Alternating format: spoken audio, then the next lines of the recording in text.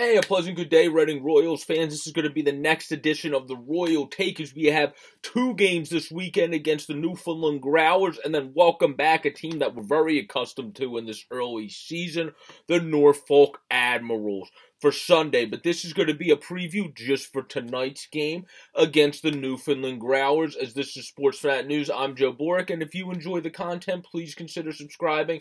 The goal right now, 160 at the end of November. We're at 158 right now. Only need two more people to subscribe, so please spread the word.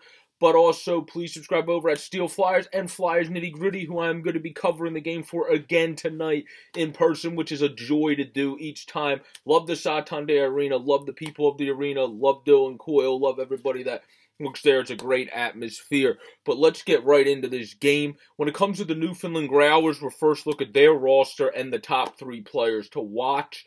When it comes to their team, the biggest player to watch, or the biggest two, I should say, or Zach O'Brien, who has 10 points in 10 games, points per game guy, and then Ryan Chernowski, who basically is a points per game guy, 9 points, 4 goals, 5 assists, where Zach O'Brien is the assist king, has 9 assists, only 1 goal.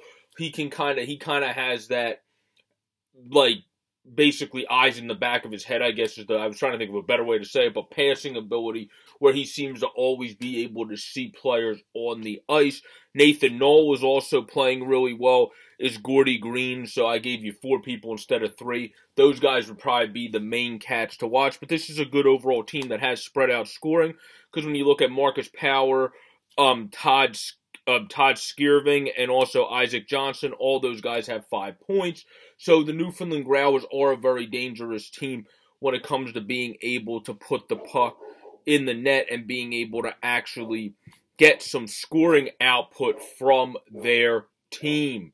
So this is a team that the Reading Royals are going to have to play a very, very good complete game against and play very good hockey. I apologize for the dog barking in the background, but very good hockey like we've been seeing early in this season by our Reading Royals and by Bykov, by Winquist, by Lowe, and by many other guys, Drake on the defense, that the Royals have been stepping up and playing a very good game.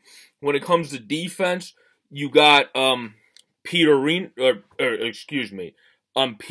Tronero, I always mispronounce his name, and then Kapchik, and then Pomerley, when it comes to the Newfoundland Growlers, that are the most enticing there. And then they also have a very solid young goaltender in Evan Cormier, who is a guy that is going to continue to develop and potentially be a guy that also, I believe, will become a very solid AHL goaltender in time and maybe eventually get his day in the NHL. Look at the great Jordan Bennington, who was good in the E and now is a very good goalie, a Stanley Cup winner for the St. Louis Blues, of course.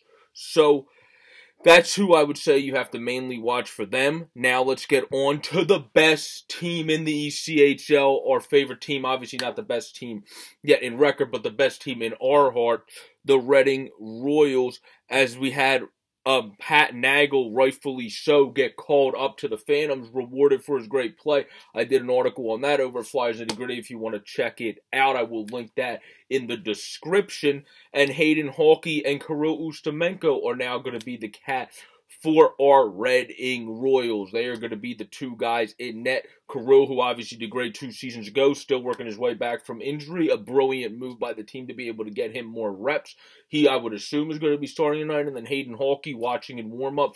He's a guy I've only been able to read about. I haven't really watched him play while he's been coming up the ranks. But a guy that seems like a pretty solid netminder that can be a solid backup netminder for you, so a guy that can mix in and get some starts. But obviously Kirill Ustimenko is the guy you're going to want to get going hot again while Pat Nagle's up with the Phantoms, waiting for Samuel Ursan to come back. And then you have one of the ECHL greats, the current all-time winningest goalie, and I believe it's 5th all-time, in Pat Nagle there for the Reading Royals when he is back down.